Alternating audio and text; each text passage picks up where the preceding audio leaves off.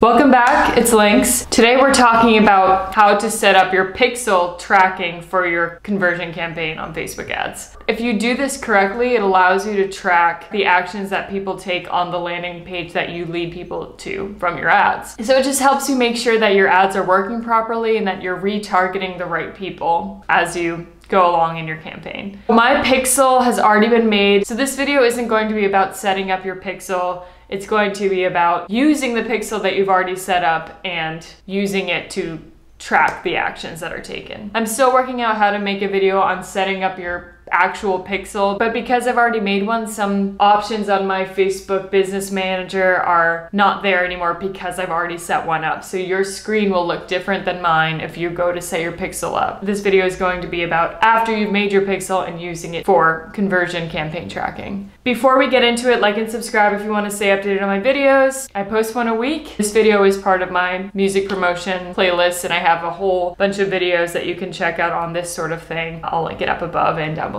I'm just gonna show you how I set mine up specifically. I know there's a few ways you can do it, but this is how I did it to promote my single, Say What You Want. This is my landing page. I only have my ads running on Instagram stories. If they're interested, they swipe up and it takes you right here. This is the landing page that I want to start tracking. This is how you do that. We're gonna start right from the beginning. If you go to your page on Facebook and you're like, how do I set up an ad? You're gonna go to Ad Center right here, and you're gonna click on All Ads, and you're gonna go Ads Manager. This is the page it brings you to. You're gonna click these business tools and you're going to go to Events Manager, and it's going to bring you here. So this page might look different for you if you haven't set up your pixel yet. I have already set up a pixel, so you're going to go set up your pixel first, and once you do that, you're going to go to Settings here, and you're going to scroll down to Open Event Setup Tool, and you're going to do this, and whatever is the landing page that you bring people to from your ad, you're going to put that URL in here. So in my case, it's this, which is what I mentioned before, and I'm going to stick it here, and I'm going to open the website,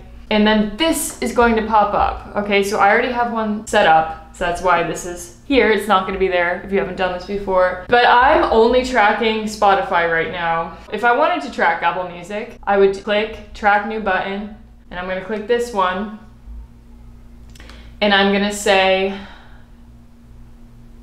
View Content. I'm going to click Don't Include Value on this because I'm not selling anything. So I'm going to click Confirm, and now it's all set up.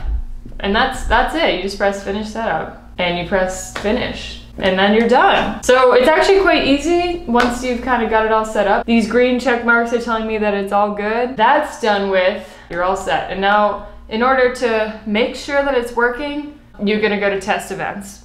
So this is back on Data Sources, back on your Events Manager. It already has my landing page here. I'm going to click this, okay, and it brings me here, which is awesome.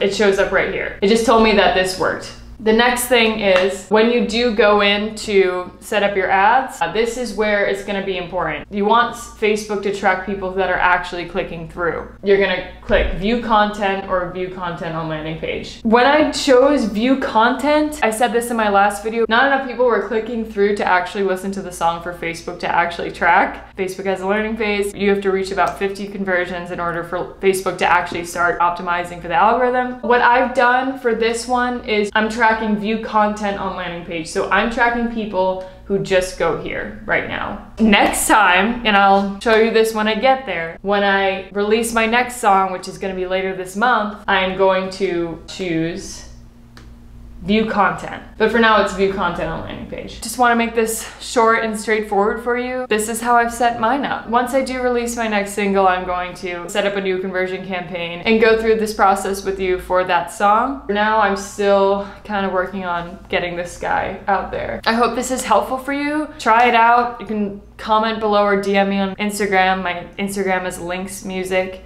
If you have any questions, again, like and subscribe if you want to stay updated on my videos. Share this if it helped you, and I'll see you next week.